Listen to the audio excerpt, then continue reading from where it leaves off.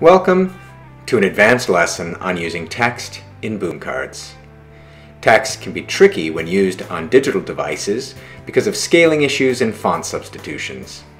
Also, every browser and every device seems to do things just a little differently. I've created a sample card with a few text boxes to try and illustrate what we're looking at. And I'm in Chrome, you can see up here. And I want to show you what this looks like when I switch over to Safari. This will just give you the context for what we're trying to prevent. So it's the same editor, the same deck, but this browser, Safari, treats it a little differently, and you can see it can be catastrophic, where the word here has word wrapped down onto the next line. This is some centered text, and this is some right justified text. And then I popped the image in front just so you could see what would happen there. And so if we go back to, say, Firefox as our editor, we don't see any of the word wrapping issues at all. If we look at Chrome, it looks great. If we look at Safari, it has a problem. Now, I'm going to tell you how to fix this in just a second, but I'll tell you what we do to try and prevent it. And it's really hard for me to come up with a good example where it's broken. Here I'm running an iPhone, and the stuff we do internally to try and prevent browsers from doing the wrong thing make it so that most authors won't run into this trouble, but there's some ways you can guarantee you never hit it. So first of all, I want to select and show you what's going on behind the scenes. So this is a text element, and if I drag any text element out like this, if we look, it says it's an auto-sized text element, and it happens to be on the template card. That's why it says template. So if I start changing this, notice how the text changes sizes. So this is really allowing the browser that it's drawing in to auto-adjust the size of this text box to be exactly right. So this one would never have a word wrapping issue because no matter what browser it rendered on, this can auto-size.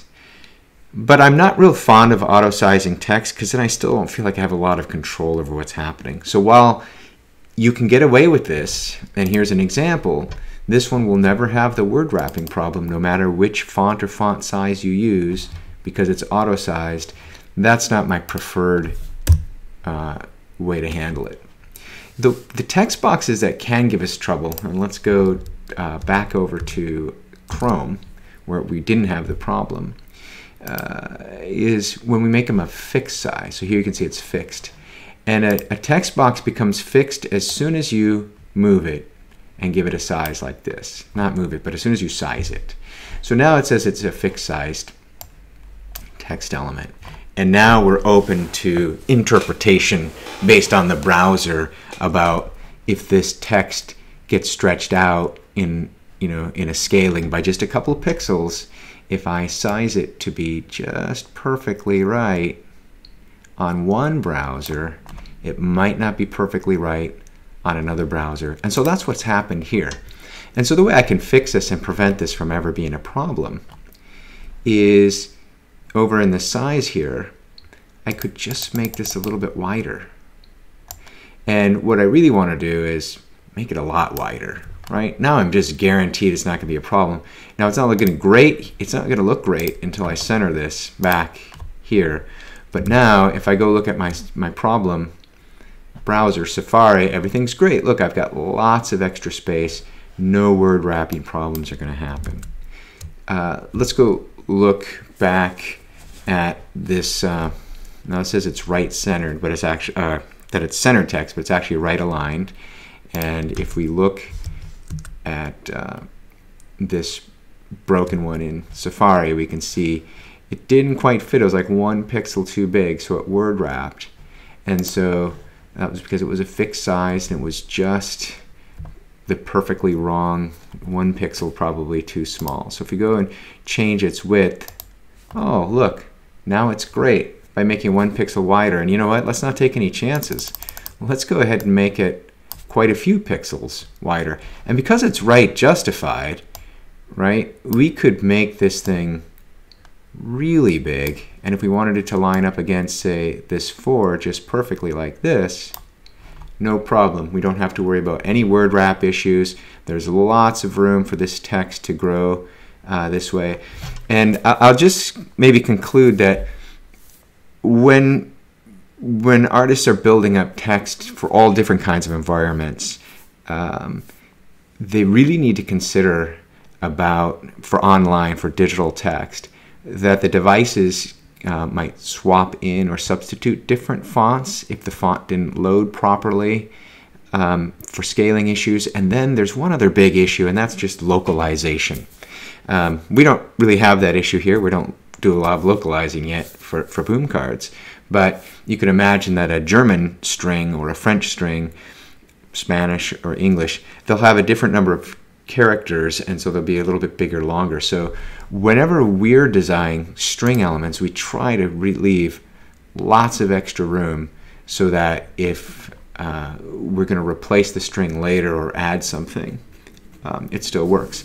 The place where you would have seen this a lot would be in the difference of your, say, template cards. So you'll notice this if on your template card you make a label and you might say this is absolute value here, and then you size this really small, and then you want to go to a different card and you want to change that label to absolute deviation, and you're like, oh, that didn't work out really great because it word wrapped. So then you go back to your template card and you make it wider, and then your string fits. So a lot of authors have had to solve this in different ways. A few have run into, like I say, there's a few fonts that are particularly notorious for causing just a few pixel problems if the text box is just a snug fit. So that's it. I hope this has been helpful. As usual, feel free to reach out if you need any help. Thanks.